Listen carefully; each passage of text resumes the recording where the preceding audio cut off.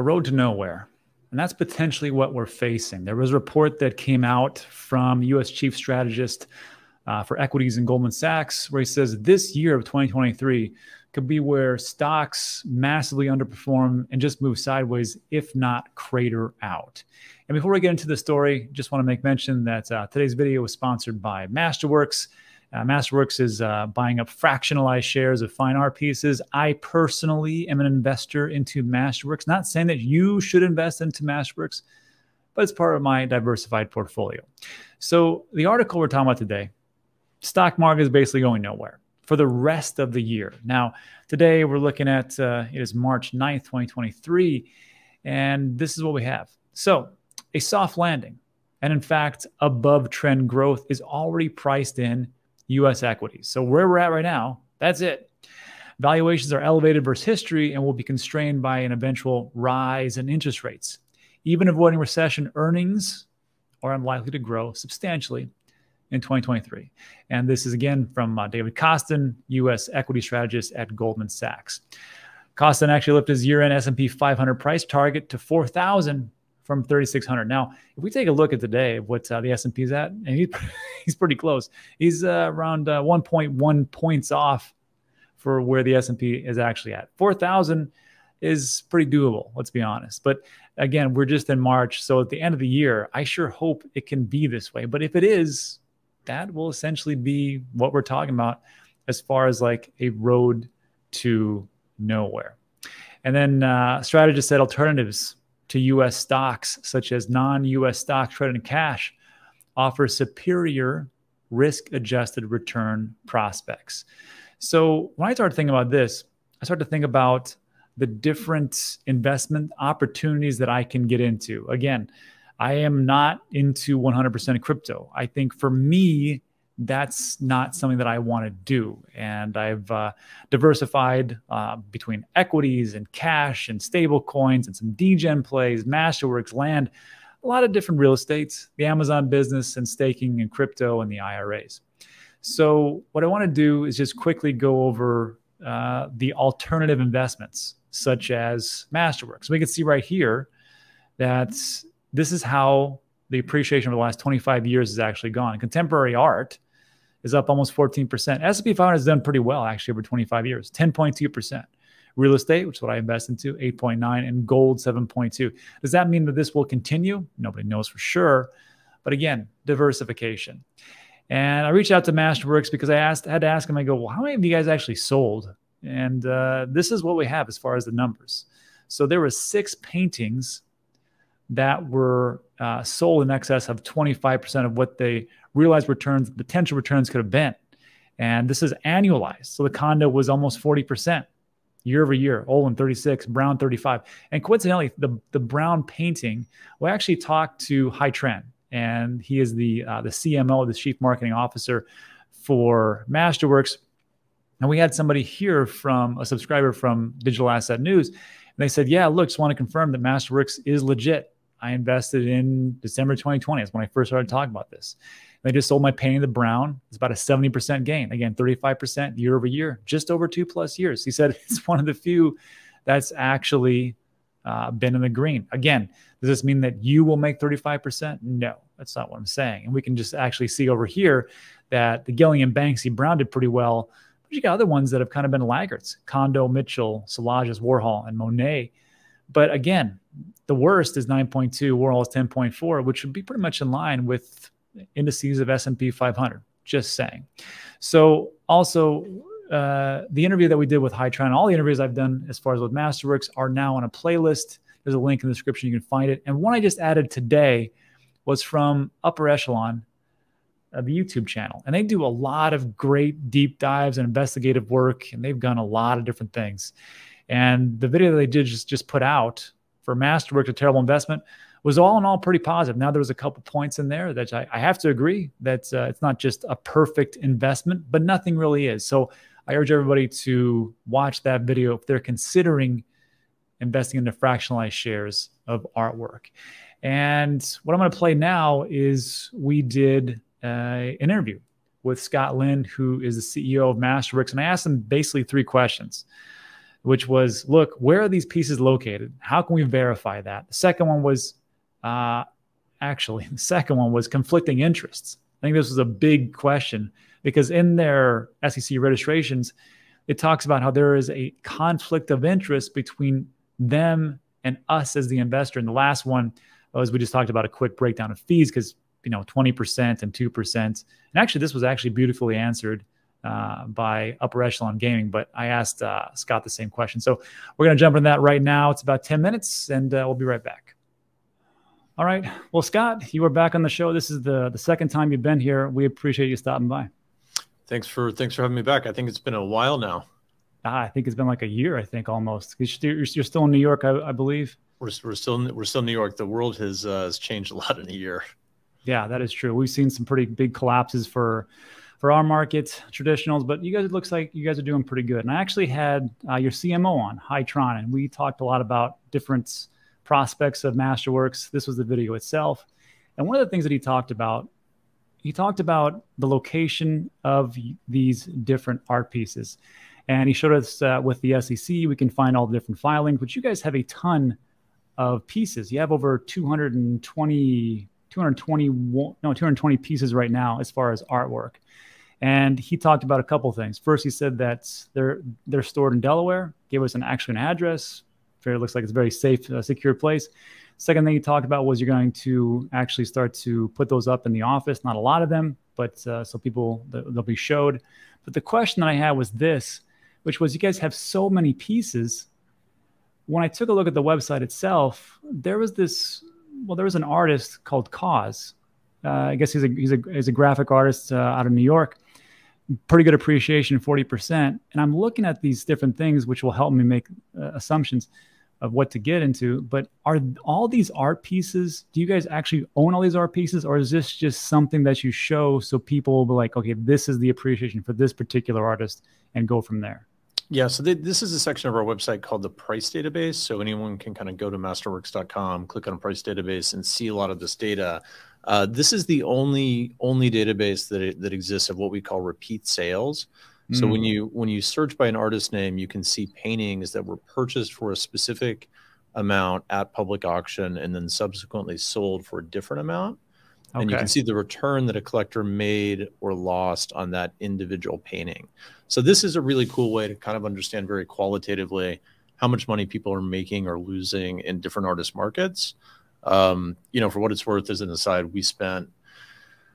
I think we had over 30 interns working for us when we started, and we spent 2 or 3 years compiling this database, well over $2 million in expense. So it's a great tool that we give to investors at no charge. Yeah, it's pretty interesting. So that makes sense. So it's not everything, but just there for someone to take a look at and go, okay, this looks like what it could appreciate. And then that's why I trust you guys with that, because I don't know anything about art. So thanks so much. I appreciate it. Yeah, and there's other market data in there too. So you can see transaction volume. You can see how different artist markets are trending. We talk a lot about, from an investment process perspective, like getting the artist market right is really critical when investing in art. So we always encourage people to go to that page, look up the artist name, and then learn more about that artist before investing. Perfect.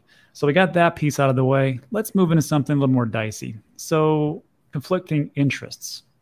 And this was all brought to my attention in multiple different videos about the conflicts of interest. And actually, a subscriber, Scotty Yo, says, I would not touch Masterworks as an investment. This is a lobster pot.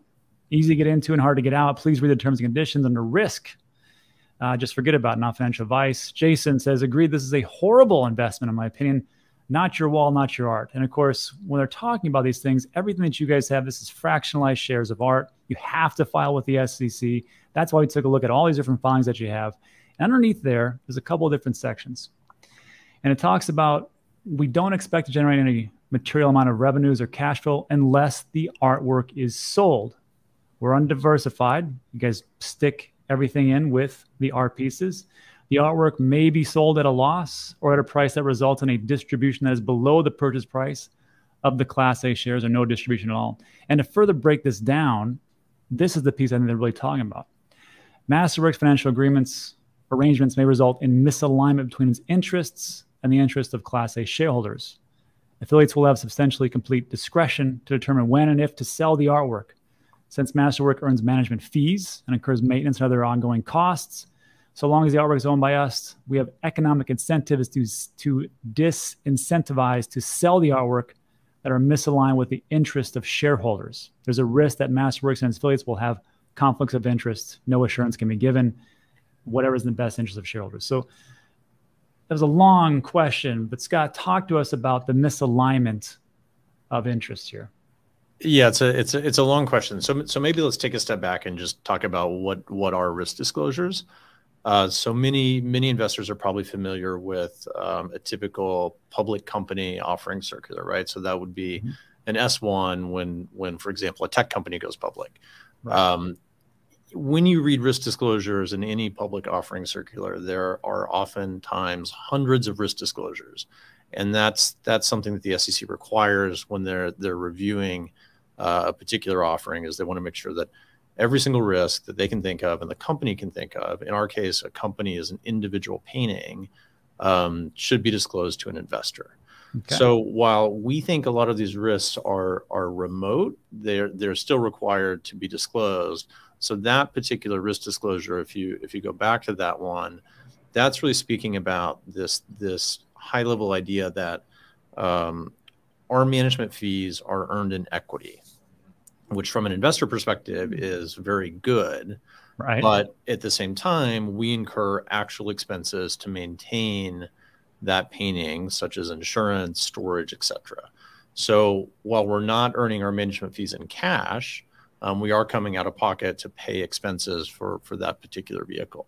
So I think from an investor perspective, this dynamic is still very good, right? Like our management fees are earned in equity and therefore aligned with the painting appreciating in value.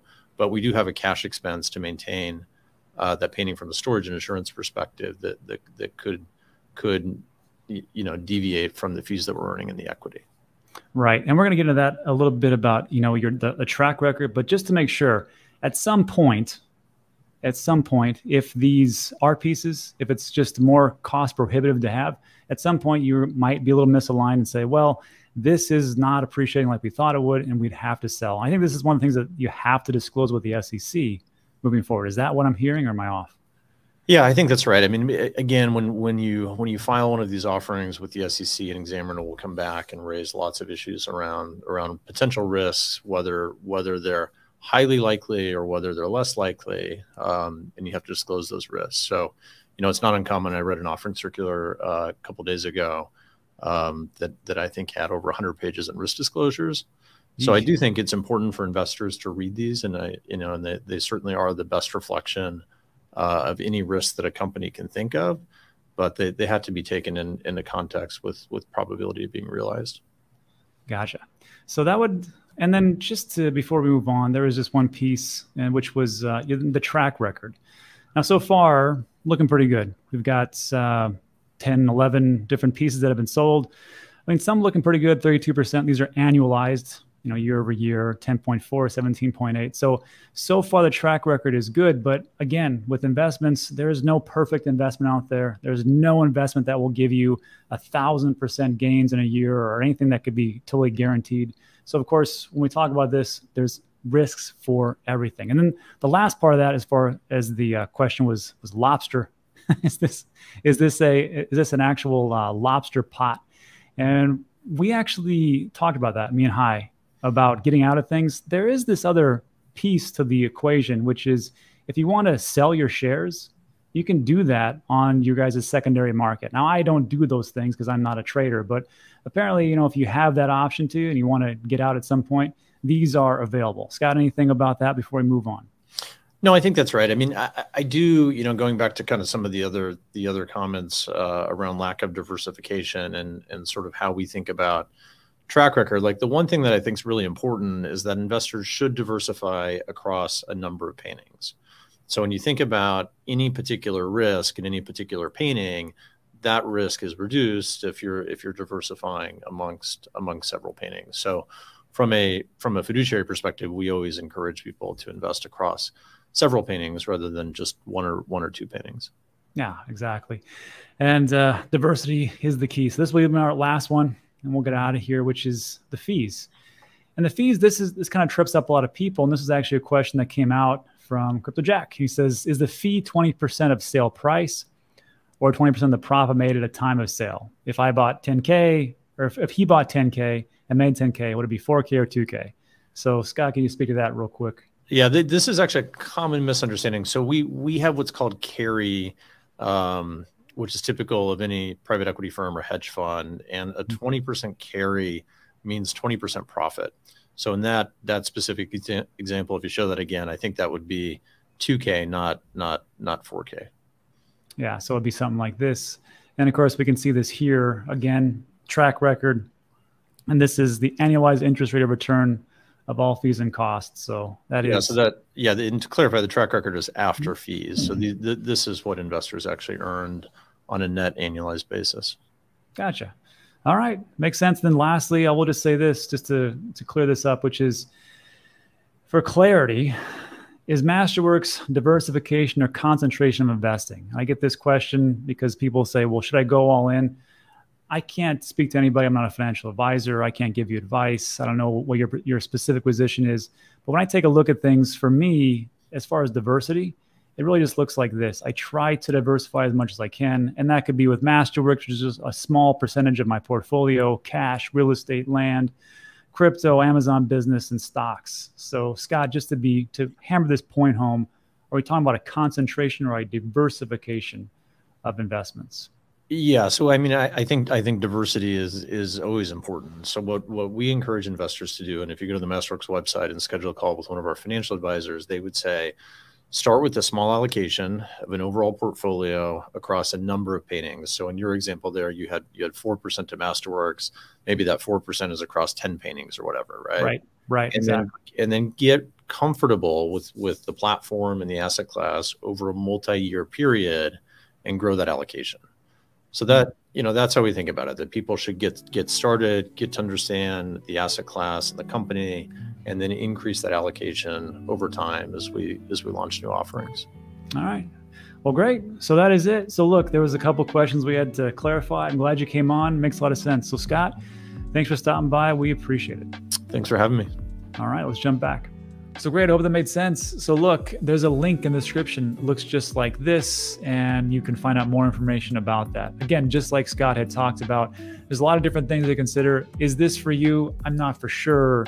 I'm just telling you what I've done as far as for the diversification of different aspects. And that's it. So look, if you like today's video, give it a thumbs up, consider subscribing. Other things we talk about are time sensitive. Usually the news stays a little bit different. That's it for today. So thanks so much for stopping by. I appreciate it, and I'll see you on the next one.